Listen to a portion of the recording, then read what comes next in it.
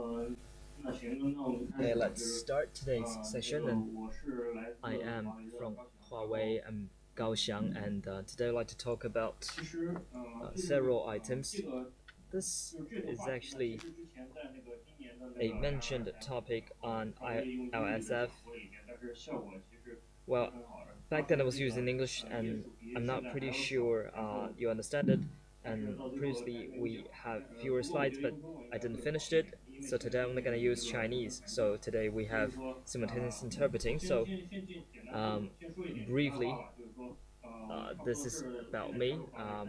I'm working for Huawei for 3 years now after graduation, and mainly in the OS kernel lab, and mainly we are working on the embedded technologies for a smartphone, and I'm focusing on system documentations, for example F2, F4, and we are doing the fixing of bugs, and I also provide several proposals to Huawei, and some of the solutions has been adopted, and EROFS is a random picked name, and well,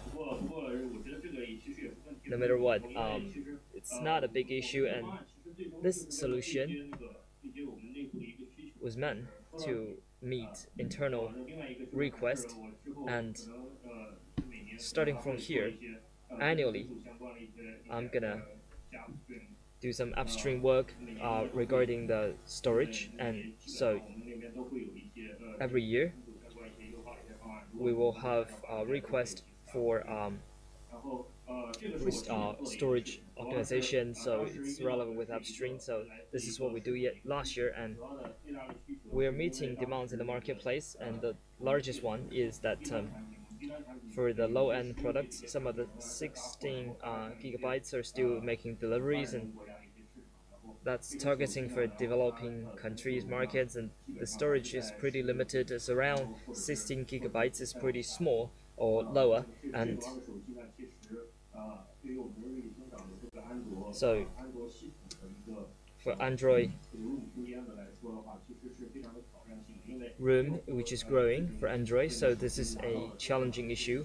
Upon getting the smartphone, actually the storage space is pretty limited. It's not very good for user experience, and so judging from me, I think that we need to find a better solution,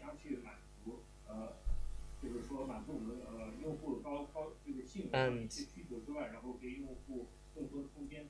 we need to give more space to the clients, and we can understand that Android system has a lot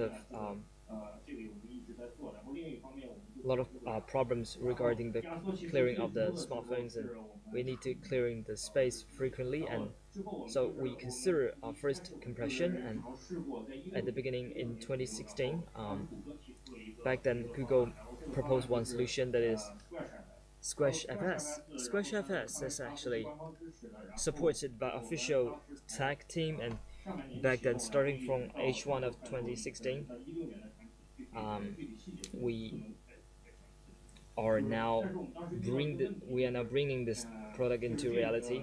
I won't go into great details here, and all the smartphones, if we installed squashfs into smartphones, then there are still other problems, but we have foreseen that, and still Google chose squashfs to do the compression for smartphone space, and finally we select to focus on read-only storage space, and UFS this year just do the same. On ATC 2019 meeting, they released a thesis saying that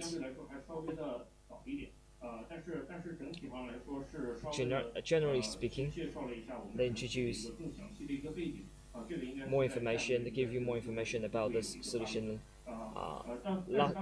Next month we will release this version, and lots of the commentators asked us, why are we trying to do this read-only compression? Well, read-only compression is a very simple solution, I think.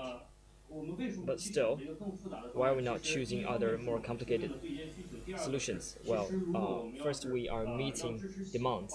Well, if we want to support read and write, and if we want to support I/O pattern, then the compression won't be as effective. Despite the fact we have other tools for compression, if we introduce this I/O pattern supporting overwritten, then the effectiveness won't be that good. So we are all assessing documents that can be compressed. For example, photos. Well, if you do compression, then it will damage the quality. For text, that's depending on the quantity of each client, and well, in comparison, there are lots of limitations. Then if you are supporting I/O pattern, then it's not suitable for compression. And finally, as we can see, we can only focus on binary documents and sharing libraries. Most of them are read-only files. So finally, we choose to focus on read-only files to do compression. So we basically simplify the issues that we face. So last year, we started the implementation of this project. That's why. And finally, we choose a solution which is in accordance with the solution provided by Google in 2016. We introduced squashfs. We discovered a lot of issues. For example, the overhead of memory is pretty serious, and like I've mentioned, they're using bobhead and PTV, bob hash, and also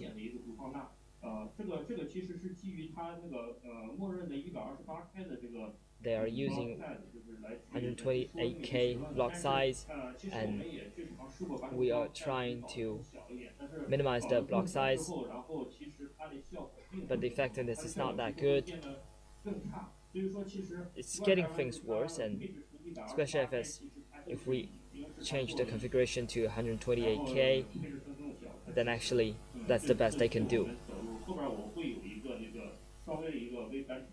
We have a V benchmark later for you, and you can see. And squashfs, the metadata and data processing, mostly we can only do this synchronously. If we want to analyze it, then we have to ready the metadata first.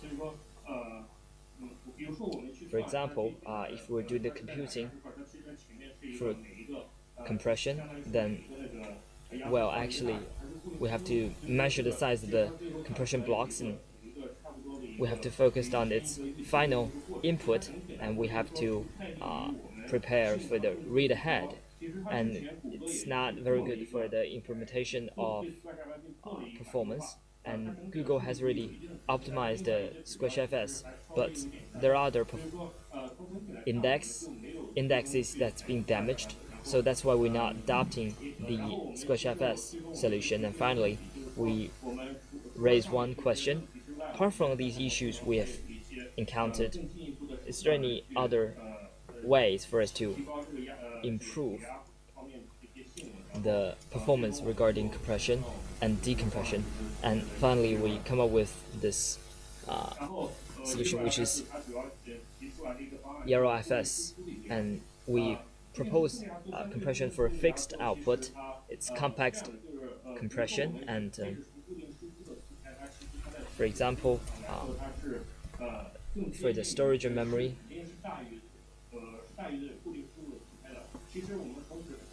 it is better. And in next page we will see that the overall compression rate is around 8K, and the density has been improved greatly. And considering this, the density has been improved and the compression rate has been improved accordingly. So for most of the I/O cases, we can get a smaller sized I/O, and we save a lot of I/O and convert it for the computing of CPU, and we improve the performance for reading somehow. So that's why we choose the fixed output mechanism. Basically, we choose it for higher compression rate under the same ratio, assigned ratio, and we can do compression on site. So 0 copy for memory, and actually why? Later we're gonna touch on that. Well, you can get around 4% of the performance improvement if we go through the process once. Well, I'm still working on it.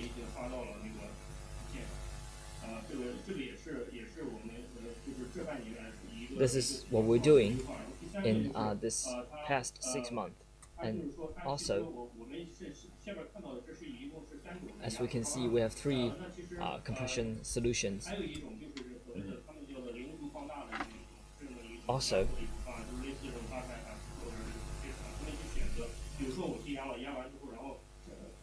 after the compression, for what's left in the cluster, we will not use it, and we can still deliver that. And against this scenario, it's not necessary for us to do it. There's one issue. If we choose a smaller sized compression block, then some of the data, the compression rate is pretty low. Well, we are risking the waste of memory room and memory space. So this is the several available compression model. So overall speaking, this is the mirror-sized, large or small, and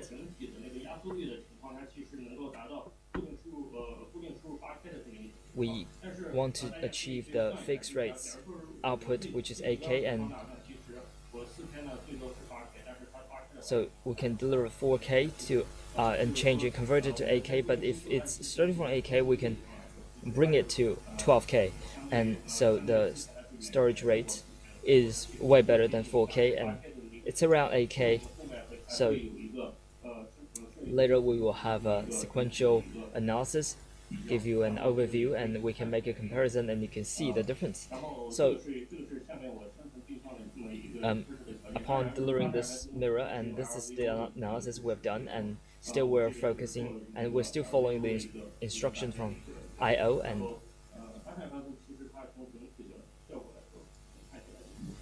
so the performance is not that good, and fixed output. For compressed document system, we have 2 ways to do decompress. First, like squashfs. First, we read all the compressed data into the quick device, for example, using the interface of Bubhead. And finally, the second way is to read all the compressed data to immediately buffer and decompress, for example, to btrfs, and release it later. And for these 2 ways, first,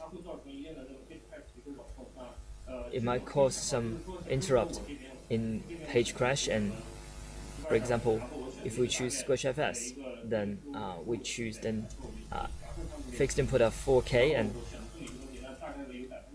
then that will be around 50% of compressed data of the original file are added into the page cache. Our RU list as well, and it's hard to compress the documents directly if some of the compressed pages are reclaimed. That means we're gonna consume more memory. Then that's bad for customer experience, and if we are putting in squashf RU, our RU list, if we add a lot of these documents into it, compared with the uncompressed parts, then we are causing disruption, and that's for path number 1 and path number 2. If it's fixed output and fixed input, some of the compressed data might cross the boundary of storage.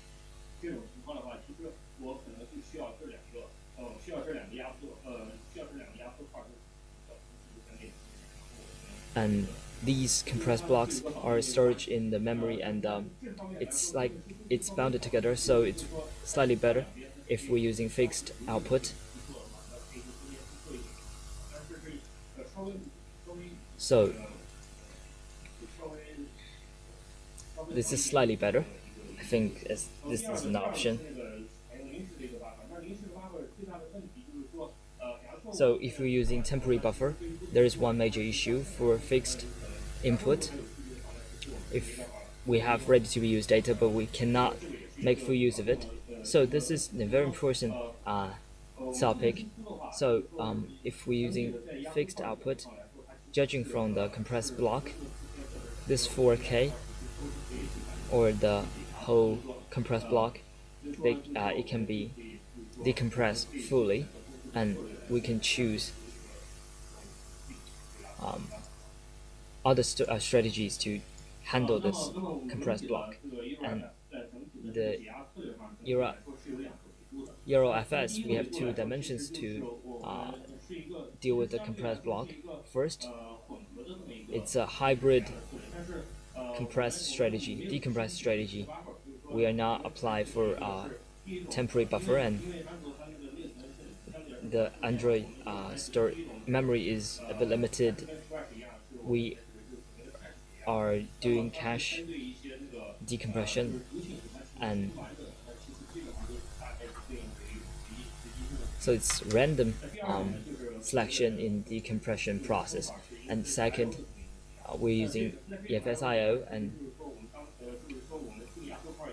this compressed block is fully decompressed.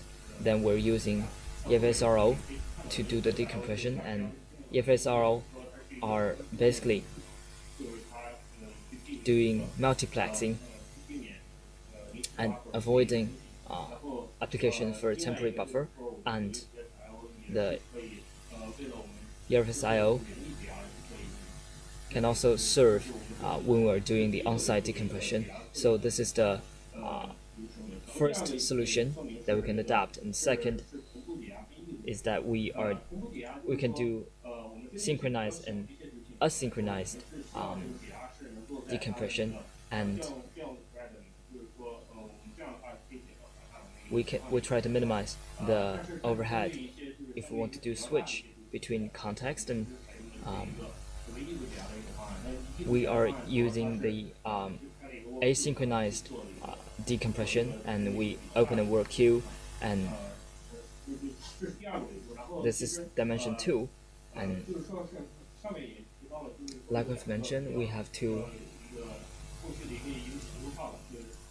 following optimization 1. If the compression rate is small, then we will choose cache decompression,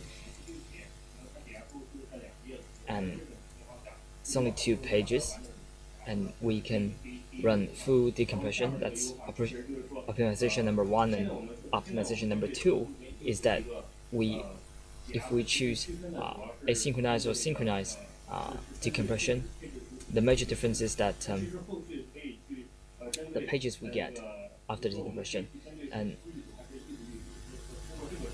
we have asynchronized or synchronized read ahead, then we will choose the compression or decompression strategies accordingly.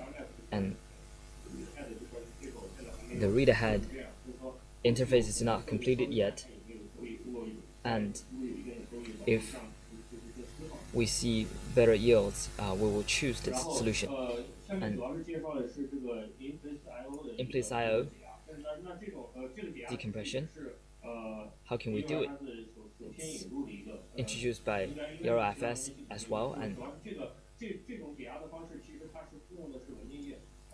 we are doing multiplexing for document pages, and first we discovered that we have two reasons. First, when we do the cache decompression, just like squashfs, then we will cause interruption in cache. And second, we have a lot of requests for reading, and we're still waiting for I/O. And if we're adopting temporary buffer, then before decompression, we will not release this I/O pattern. And Huawei smartphones are focusing on making photos. This is one of the highlights point. The workload is pretty heavy for memory. Well, we have to occupy lots of sequential memory for photos, and the workload is pretty heavy in this case. And temporary buffer, in early stage, we're using temporary buffer, but it's not sustainable. It's not very appropriate for smartphones. And finally,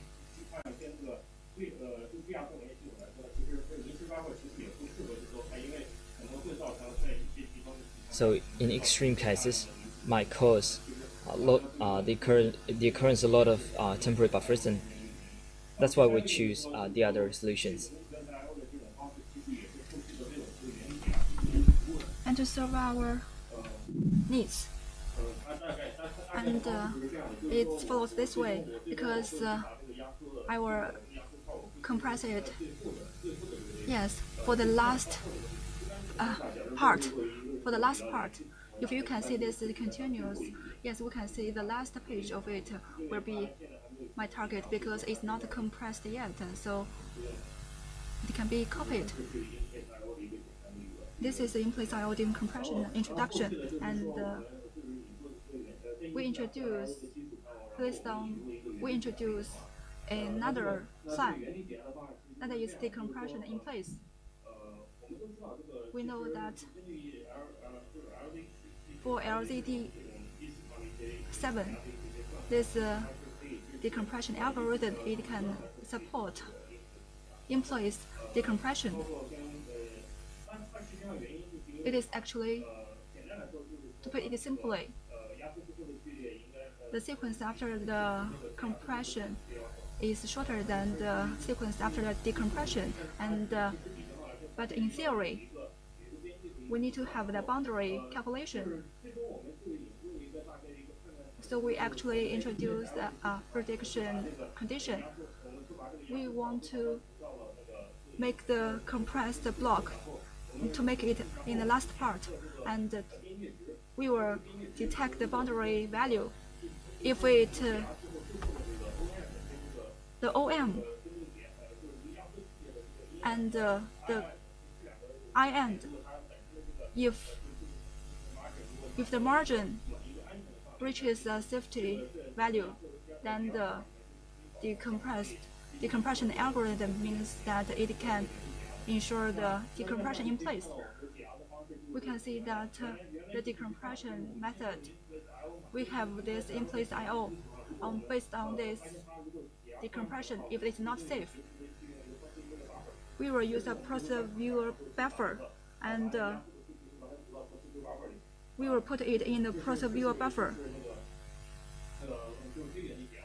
This is for the non-in-place decompression. If the margin reaches the safety value, and we will do the decompression in place, it can skip all these processes. We can put it in this buffer, and we will skip some issues.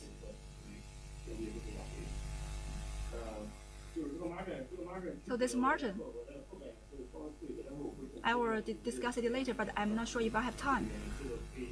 So you can check my PPT. I updated it last night.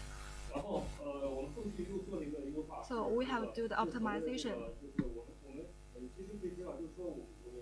So if I have this fixed output, so this decompression length is longer, and based on our observation for the NEEP9, if the decompression rate is very low, then the one page will be turned into 2 pages. But sometimes it can be turned into more pages. So for decompression, maybe some previous pages they have been updated and even map.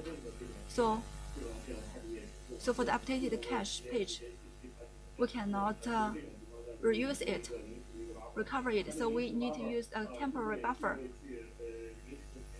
to fill in. And for the fixed output decompression, suppose we we need the temporary buffer. We need to apply it for each, but LZ4, based on this algorithm, I think this is a window, and this is a sliding window. It uses the previous decompression data, so it can only be put within this sliding window, and for it is 64 KB. It's about 16 pages, and we need to have this 16 pages. But right now,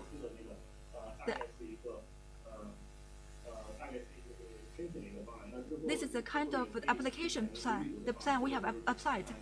So we need to check it in detail whether in its actual use. This is for the decompression of the memory, and I want to talk about EROFS. It's on disk.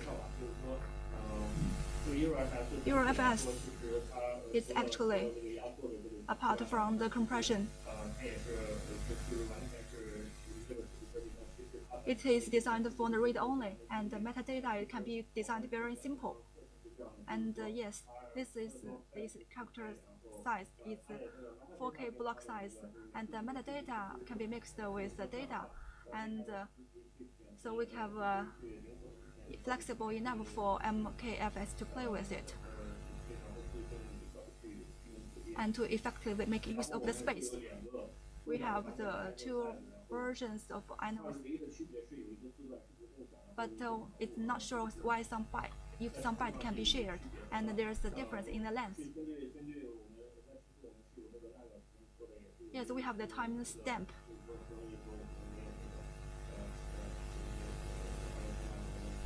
So we don't have some previous issues. If we use V2, then each own file can have its own timestamp. But for V1, we have this own general timestamp.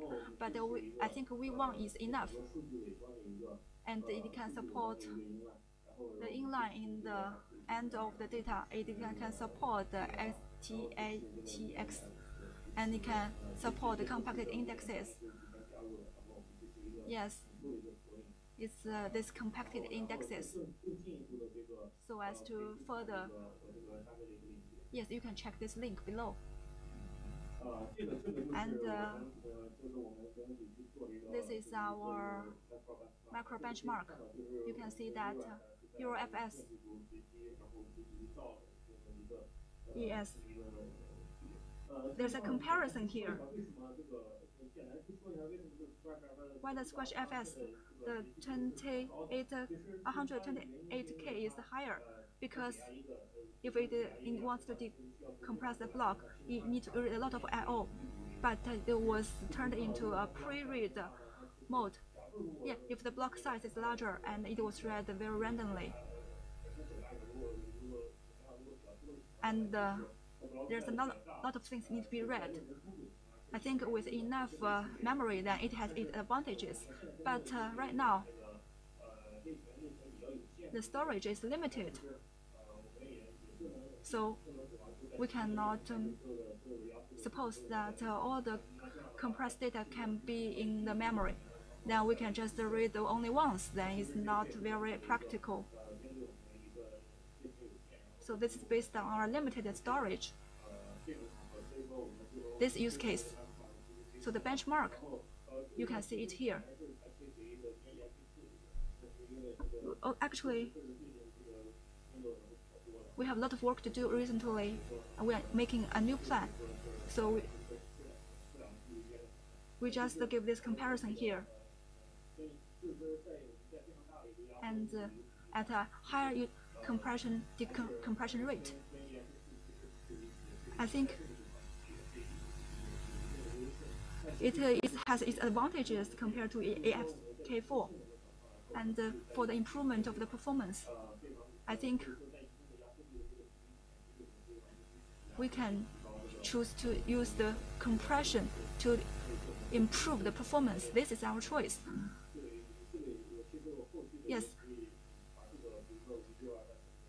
I can URFS the technology for this read-only mode. This is part of my plan for the users, so as to choose their read-only files to compress themselves. It's a kind of a balance between CPU and storage. So it depends on the choices of the all users. If the CPU is good, in good condition, and the storage is a little bit not that good, but I think the advantages can be very clear in this case. This is our real app launching. This MTK product. We have these 13 applications, but I cannot tell you the name of the application. It's cited from the paper, and it's not the newest later data. It's just the data for the landing. You can see the minus means that it has been optimized, and you can see the rate here, but some part they are not optimized. So in general, it kind of enhanced the starting of the application. And this EROFS upstream progress. Last year, July, the EROFS was kind of started as a station. So it was a shame. We want to move it out. But in place decompression, yes, it's pending to be merged for the Linux 5.3, and we want it to move out of the stage 4 from the 5.5. This is our landing progress. We support LZ4. Yes, we optimize it, and it has been landed in the version after 9.0.1. And it has been launched into the market, these new products. So the in-place decompression will be used in our new products. And I hope to upstream to USP. But we need time. And hope it can be used in wider scenarios. So my to-do list is here. Yes, this, you can see it. These are my references. Thank you. So any questions from the floor?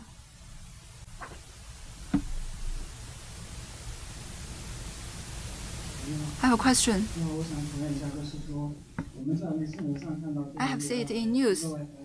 EROFS is moving very fast. So is it for the reading of the compressed file or plus the time of the decompression? Yes, it plus the time of decompression. So compared to EST, does it have a very big advantage? Yes, within certain decompression rate, you can see that the decompression rate is about 56%. So plus the decompression time. So how can you do it? So different files have a different decompression rate. Yes, this is a range I give you within a certain level range of the decompression rate. I mean, whether you choose to decompress this file is up to you. Yes, for the mobile phone, because I want to optimize the performance. If the decompression rate is very low, then I will choose not to decompress it. And when the decompression rate is very high, we can save a lot of I/O. Yes, actually, we replace the I/O with the CPU. And another thing is about interconnectivity. If the system can auto detect another system, so can we just skip the compression part? Yes. When we are compressing it, we can try for the different compressed block. We can tell its compression rate, whether the rate is within our reach. Then we will try to compress it. Yes, we will try to compress some part of the file and then try not to compress some part of the file. Yes, you will try to figure it out whether you can compress it ahead. Yes, and we have this backlist, some extension name. We will try not to decompress it, compress it. Yes, I mean I plan it ahead. I think Android has its own extension name, and for our traffic of the mobile phone is becoming larger and larger, and the transmission rate is becoming higher and higher. How can you see the EROFS is trend? Yes, based on our EROFS, it's a 3.0 speed. Actually, it meets our expectations. In terms of the yields, I think there is not a big change. You can see that, yes, I will show you in my PPT. It has advantages compared to not compressing it. I mean, the compressed file can be read faster than that without being compressed. You can run it yourself. You can try it yourself.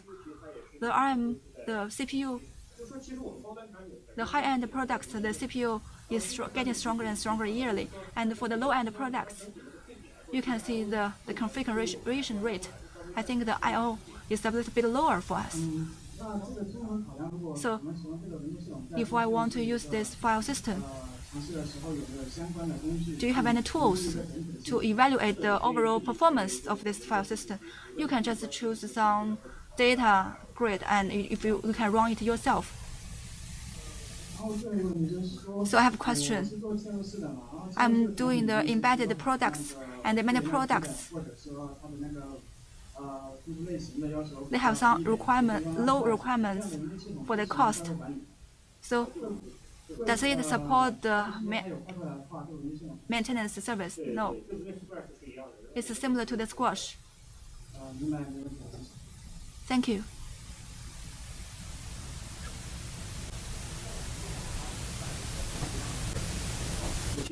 Thank you, everyone.